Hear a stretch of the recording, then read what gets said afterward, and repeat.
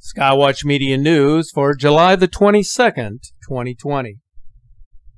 In eastern Africa, within the desolate expanse of Ethiopia's Afar region, lies the juncture of three tectonic plates that are gradually pulling away from one another, creating a vast rift and slowly forming a new ocean.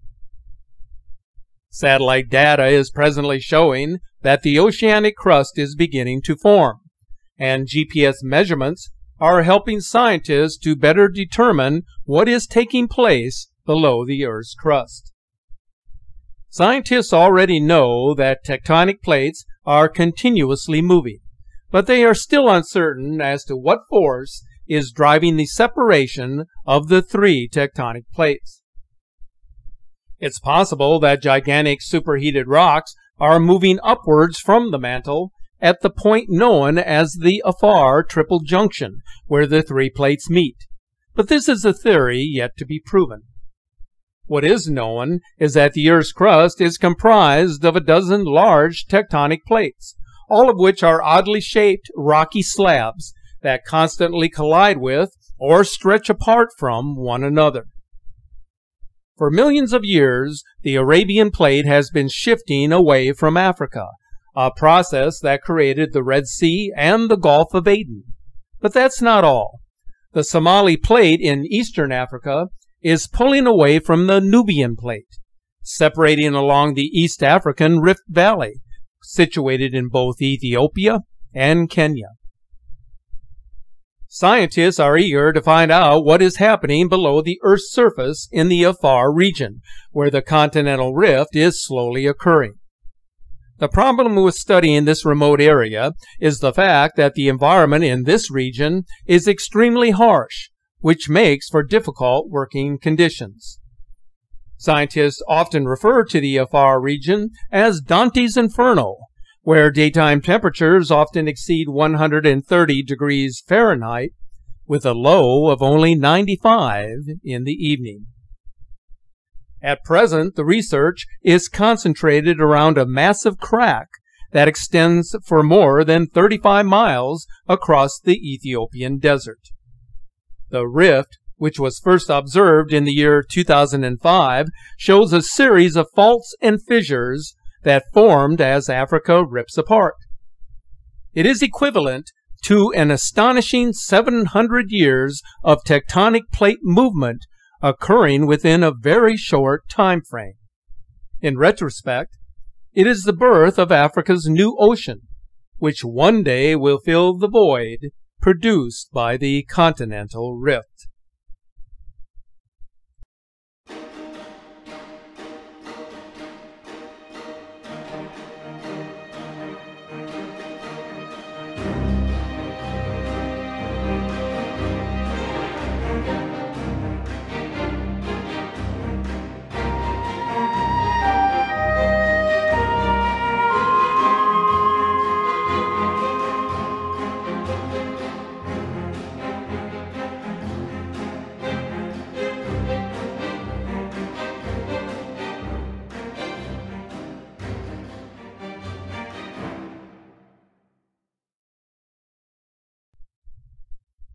Each of the plate boundaries in the Afar region are spreading at different speeds, but the combined forces of the plate separation is creating a mid-ocean ridge system where a new ocean will eventually form.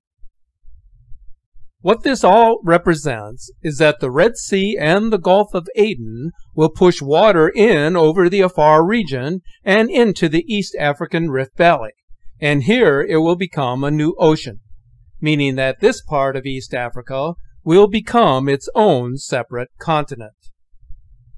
The process of separation is slow, as it is most always with continental shift.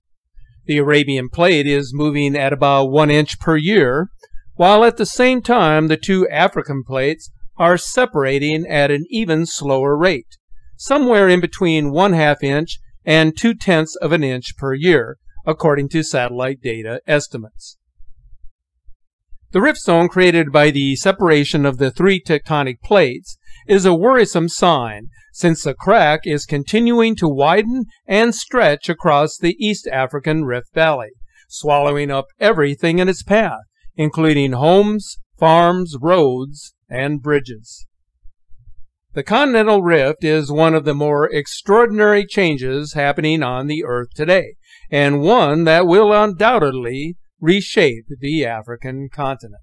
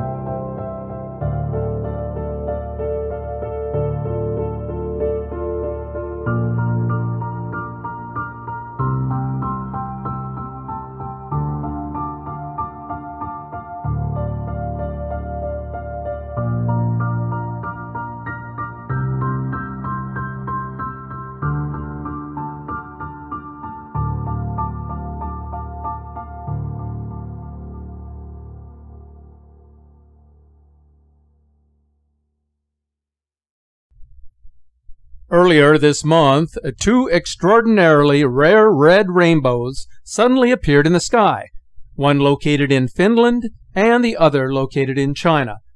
The sky anomalies were reported 5 days apart. These rare sky events followed on the heels of a strange event in Canada a month earlier.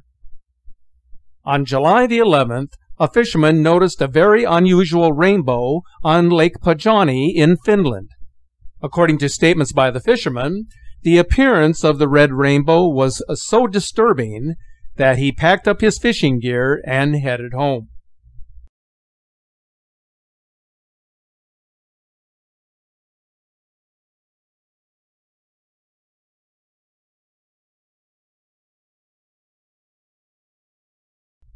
Five days later, on July the 16th, a double-sided red rainbow was spotted arching across the sky over China, following in the aftermath of a storm. Back in early June, a blood rainbow appeared in the sky over Calgary, Canada. All of these events are considered very rare. So what exactly is going on in the sky these days? Researchers from the National Center for Meteorological Research have studied hundreds of rainbow images over the years. What they discovered is that during sunsets, when sun rays are scattered by air molecules and dust, the width of the red wavelength band increases, decreasing the blues and the greens that are typically found in a rainbow. This is a scientific finding for the crimson rainbows. But do these rare atmospheric exhibits portend something more sinister in nature, a sign or an omen of things to come? The Finnish fisherman saw the red rainbow as a sign of danger, and he quickly left the scene. But could there be a paranormal explanation for their appearance in the sky? It depends on the individual's view of the world and the powerful forces that can play tricks on one's psyche at that particular moment. Please stay safe, everyone, and thanks for watching.